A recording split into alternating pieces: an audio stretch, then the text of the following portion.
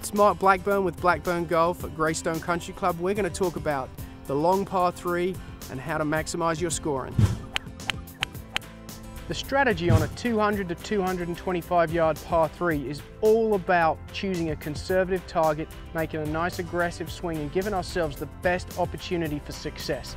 A lot of times when we get to these longer clubs, we tend to maybe be a bit aggressive, a little bit quick. Remember, the longer the club, the longer it's going to take to get in line, and we want a nice big wide arc to shallow our angle of attack and make it much easier to get the ball launching higher and landing softer, so the angle of descent is very, very high, which is going to make the ball hold on the green.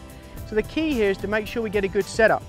Now, I'm trying for a big wide arc, straight away, 230 yards, 225. I'm going to get set up here.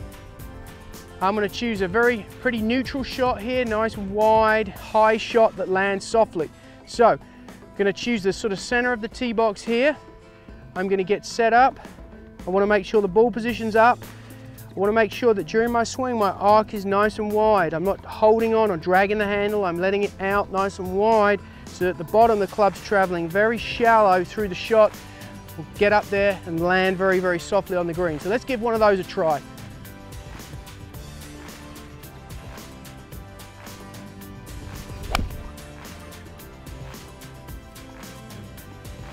And that ball's pretty straight, landed nice and soft. I'm going to have a great opportunity to make a 3, possibly a 2 on a par 3, picking up shots on the field.